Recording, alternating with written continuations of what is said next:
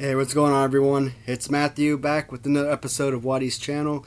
Today is Thursday, the 23rd of June, which means it's been about 3 weeks almost since my last posted video. I actually did come in down here last Saturday to make a little room tour video. Unfortunately, I had to break that up into two pieces, and as you guys know, I'm not that tech savvy, so it was a lot harder trying to squish the two videos together. I don't know. Eventually, I'll probably learn how to do stuff like that, but I'm just having fun making these little simple videos such as these. So today's video is actually going to be another shout-out video from one of my favorite sellers, and this is actually one I'm really super excited about showing everyone. So I got a number of figures in today from one of my favorite sellers on eBay, BDaly. If you ever get the opportunity, go on to his page. It's Stangergq would be his screen name.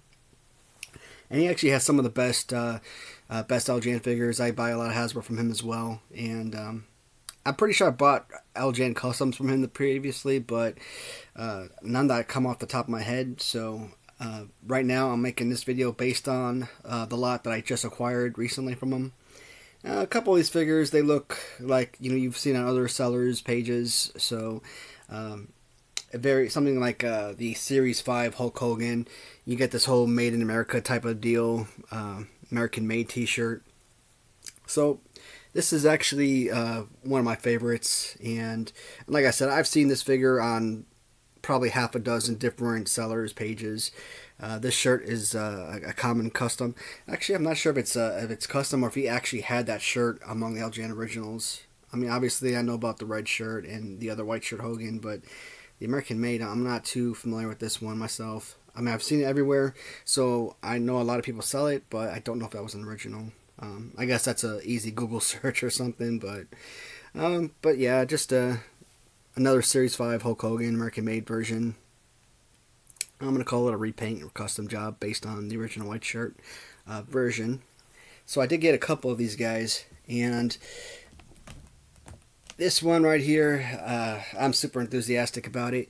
The only difference I'd probably make is maybe have red shorts just to offset the color of the yellow. But, I mean, this is the Hulk Hogan I know and love, so beautiful figure, very well done, and I'm super glad to have gotten this one for multiple reasons. One, I don't have this version, so it's great to have that one, of course. Two, I was able to acquire him alongside his partner and manager, and they were able to form the Mega Powers tag team, which to this day still remains my favorite tag team. I mean, I guess Legion of Doom could classify as my favorite tag team because they were a legitimate tag team, whereas Macho Man and Hogan just teamed up on occasion out of friendship, respect for one another. Mega Powers. I mean, this beautiful, beautiful robe. I mean, I absolutely love this. Even the headband is so gorgeous. I mean, look at that. They really did went out to create this figure. And let me remove the belt here. Then you get the little Mega Powers on the back, on the trunks here. Seeing Macho Man in real life when he wore the Hulk Hogan colors, it just seems so awkward. But again, I mean, can you think of a better tandem than Hogan and Macho Man teaming up? And the finishing touches, you have the Elizabeth custom figure with the Mega Powers outfit or colors. And this is one of my favorites. I think this is actually the most well done. They add this nice little cute little rose on the end. That is so perfect. That just blends in the overall outfit so perfectly. So I'm probably going to put these three on a display stand. One of those David Garland display stands off Etsy. For Left 3D Creations, where I get all my LJN stands from. Just some absolutely remarkable figures. This one could have been better. I think the reason it sold for as low as it did, it's a Hacksaw Jim Duggan figure, and he's got a few abnormalities, on his right arm here. And if this was mint, this figure I think would have sold for over $100. But I mean, it's a Hacksaw figure, and I'm not going to complain about having a duplicate figure. This one, obviously not the black trunks. This is kind of like the reminiscent of the Hasbro where he's all in blue.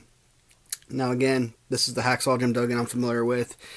the blue Duggan, and I don't know if this is an original. I don't think so, but I mean, still very nice accessory to go with yet another figure. And like I said, if it wasn't for the abnormality on the arm, which for me, I love customs. Now that my LJN collection is complete, I mean, if I want to keep going and don't want to stop the collecting process, customs are really the only way to go. And again, I mean, you take away the arm, this is a phenomenal figure. I absolutely love it. The colors are very simple. Just switch the black with the blue, and sometimes it's the simplest changes that make the world of difference. And I really like the low coloring. I know they put lacquer on his hair or whatnot, but it makes it really pop to me. That is so well cool. So recently, there's a couple figures. So we know figures like Brutus Beefcake, Roddy Piper, for example. Those are like two of my least favorite figures. Roddy Piper is definitely on my list of top 10 least favorite LJNs, and Brutus Beefcake could have been on that list, but he wasn't. But still, not a favorite of mine at all. Yet I keep buying these figures, and it's for multiple reasons. I mean, when they look this good, and I think that this comes with an original kilt too, which makes it even more special. Look at the colors of this. I mean, that is just so well crafted, just so well done. Just beautiful. And, the black with the hot rod, I think that just stands out. So you just look so much better than the white shirt. And overall, the Roddy Piper figure isn't a bad figure per se. I mean, like I said a million times, and I'll say it a million times more, I love all the LJN figures, but based on fighting poses or stance or whatnot, obviously I'll have preferences of some over others. And again, the kilt, such a great accessory just to really blend in the overall Scottish look of Roddy Piper here. Let's go with this one. So Brutus Beefcake. This one is a brand new take. I've got several custom Brutus Beefcakes, and I even have I believe it's Jeff Hardy, which they used a Brutus Beefcake mold and created Jeff Hardy. This whole leg opening off to the side with the little mesh liner, that is so well done. I mean, that's crafty. And they drilled a hole into his hand, and that way you could easily fit the shears, and it fits beautifully in there. So, I mean, if I were doing my competition, I don't know if this would necessarily win, but it's just a beautiful figure, and it's just one I'm super proud to own. There's a couple figures that I missed out on that I'm just really bummed about. I had an opportunity to get blue pants, Heart Foundation with Jimmy Hart, all decked out in black, beautiful. And of course, my stupid computer froze up on me, and I wasn't able to put the final bid in. And when I saw what it sold for, man, I was ticked. I was gonna offer like double the price on that. Oh well. One of them that hurt me was I missed out on a gray suited Gene Okerlund. And he sold for about $37, I think. I mean, he wasn't super pricey, but I thought I put a high enough bid in to win. But again, if I could actually see what price that they were offering, I would have come in much higher. But I did get this Vince McMahon custom figure, and the fact that he still has his finger pointing up, which is great. I'm actually selling a couple of these figures. I keep buying them, and I don't pay attention, I guess, because I really don't ever notice that or maybe I do notice that the finger's missing. I just don't care, because I kind of feel like, it's a Vince McMahon figure.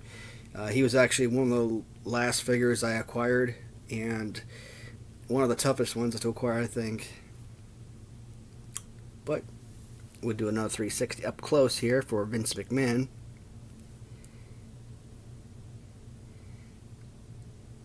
And I really love the red suit, red jacket, Vince McMahon, don't get me wrong, but that is just so nifty. I love that.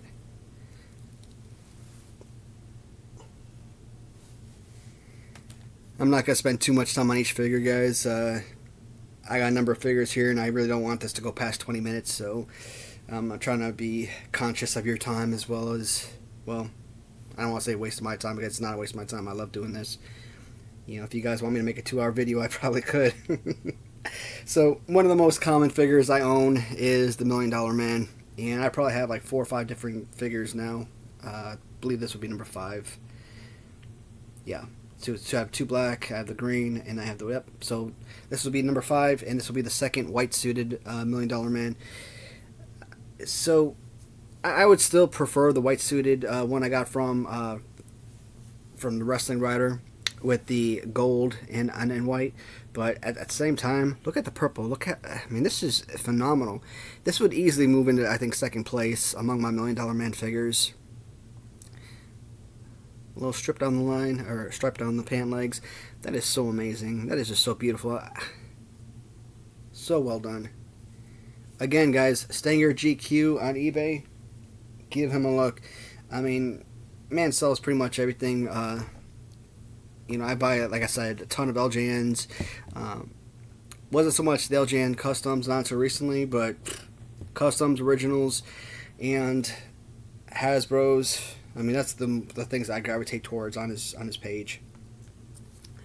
So this one right here, the Ultimate Warrior with, I want to say WrestleMania 6. I can't remember, but he did come to the ring wearing these American flag colors. And this is so well done.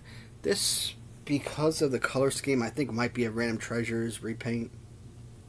I mean, I could be wrong. It could be from his personal collection. Either he made it himself, or you know, he acquired it from someone. And you know, these videos, when I make these, it's more about the buyer that I purchased, or the seller that I purchased the items from, not so much as who did the artwork themselves. But, you know, either way, it just shows a really great eye and know what they have. And his page had an original as well. I think last I checked it was over $200. They had a big boss man on there, you know, Haku original. They had an original bearded Corporal Kirchner, which I really wanted. I mean, I have one I got from Random Treasures, but $400+. I'm like, guys, wow. I think Random Treasures, when they did my Corporal Kirchner with the beard, they took a real Corporal Kirchner figure and just painted the beard on there. But, you know, they put the stubble and everything on his face, so when you actually rub your hand along his face, you can actually feel the bumps. So, I mean, because I don't classify Random Treasures as, you know, customizers, I consider them an actual toy company, making company. I don't know. Could I classify that as a real or original figure? I mean, I have no intention on selling it, but I was just curious what other people think about that. But once again, this will make another phenomenal addition to the Ultimate Warrior family and to my customs. I'm gonna actually keep these all together, and that way I know that they came from one seller. That's kind of like what I did on this side over here. Keep all the customs together. Here's another King Haku. So this one looks very reminiscent. Let's see. Okay, so not identical.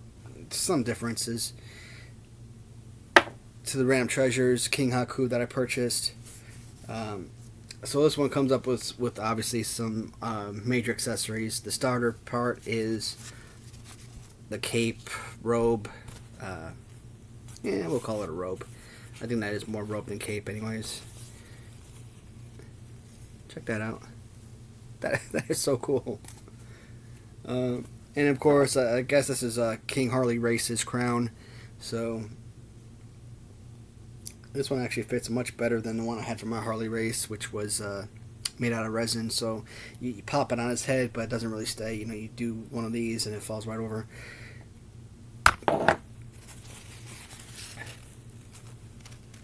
And I'm thinking that these were original figures that they customized. I don't know if these were. They could have taken like gone around Treasures, got like an unpainted one and did the paint job themselves. I mean, that's a possibility. But again, I didn't ask those questions. Either way, they did a fantastic job here, and that is King Haku. So we know in my favorite LJN tournament, from with Raider Nation. The favorite figure I acquired from them was the black suited Honky Tonk Man, and the Honky Tonk Man black suit went extremely far in my competition, almost to the end, and I think he came down to like one of the last 10 figures, last 6 figures, something like that. So the last video I made, video 6, was for round 6 and 7. Round 6 semifinals, 4 figures. Video 7, round 7, 2 figures for the finals. So he got eliminated in round 5. This one is very reminiscent to that black suited Honky Tonk Man. This one is more of a dark blue or navy blue with gold mixture. And when you throw in this accessory, again, this turns into one of my favorite custom figures. And I've got so many duplicate figures of the Honky Tonk Man original. You know, those are like one of those figures I keep buying. You know, I don't know, the Heart Foundation, Series 5 Hulk Hogan, I don't know, Vince McMahon. You know, those are some of those figures that I keep seeing. If I see a good price on it, I'll swoop it up, and now I end up with all these duplicates that I really can't do anything with. So what I'm thinking is I'm going to start sending them to my buddy Eric and see if he can start making magic out of them. You know, they're not going to do me no good, and I'm really not going to be able to sell them for the price I want to, so, you know, make use out of them, add them to my collection, my personal collection. But once again, just give you another full view of the Honky Tonk Man custom.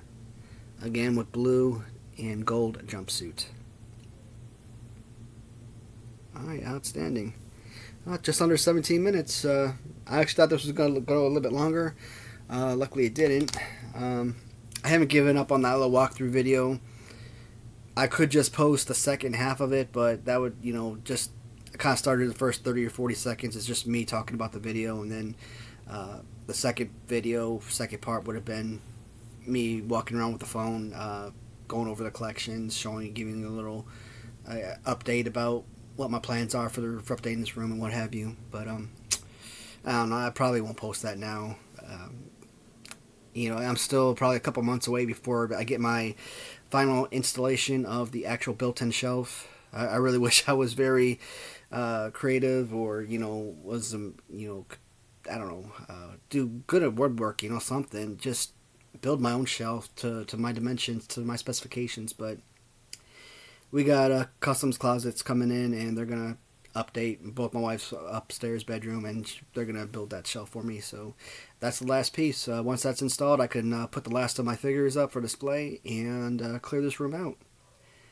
I don't know if I could do a little walkthrough right now, just kind of give you a glance. I'll wait for another time. I don't want to be moving the computer around. Alright guys, thank you again for watching, and feel free to leave a comment. Let me know which figures you like, or if you have ideas for converting certain figures into certain other wrestlers. I mean, that would be a huge help. I'm kind of acquiring the same figures over and over again, so it would be nice to kind of switch it up and get something different. Let me know what you guys think. Alright all, talk to you soon. Goodbye for now.